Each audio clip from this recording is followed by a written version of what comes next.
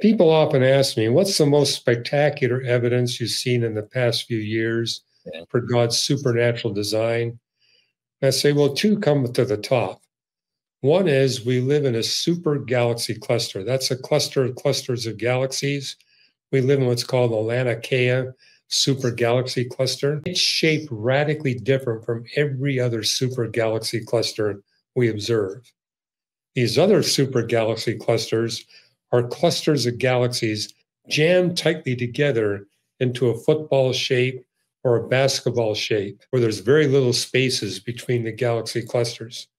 We live in one that looks more like a stick insect, where the galaxy clusters are relatively small and they're strung out along these long filaments, which makes it possible to have a grouping of galaxies that's the nexus of three subfilaments, which is exactly what you need to have advanced life possibly existing.